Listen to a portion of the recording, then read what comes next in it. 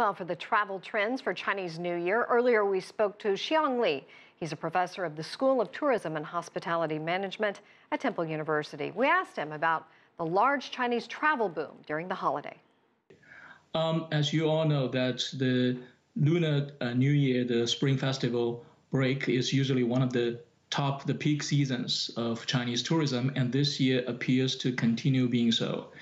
And a recent report released by China Tourism Academy suggested that there will be about 343 million Chinese who are planning to take a domestic trip somewhere in China during the 7-day Spring Festival break.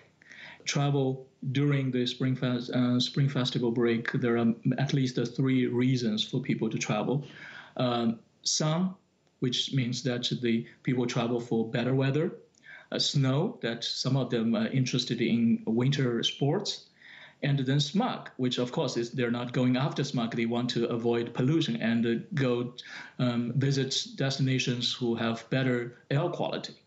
But if we're talking about overseas travel abroad, travel outbound, then we also see there's another study that people want to use travel as an opportunity for self-investment. They want to know more about the world, and they want to experience different destinations, culture that is a little bit different from their home. For domestic and international travel, what we have seen is that Chinese tourists are more and more comfortable and confident in traveling abroad or traveling in China.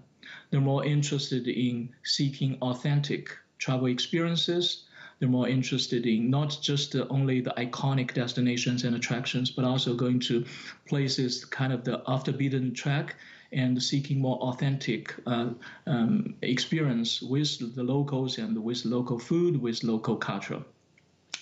Another trend we have seen this year is that more and more Chinese tourists are taking more customized tour, meaning that they're not just taking, the stereotype is that Chinese tourists usually go in groups and they travel with their camera and only interested in the iconic attractions. But increasingly what we have seen is that they're more interested in more customized tours, and they want to go to places and use itineraries that are only designed for them and for their family and friends. We're seeing an increasing interest in cruise, meaning that more Chinese are comfortable with the idea of taking a cruise vacation. We have seen more young Chinese family taking their kids to go to somewhere, either within China or somewhere international, for a theme park tour. That meaning that they take their kid and this entire families celebrate a couple of days vacation in a theme park, and as well as doing some sightseeing in the destination.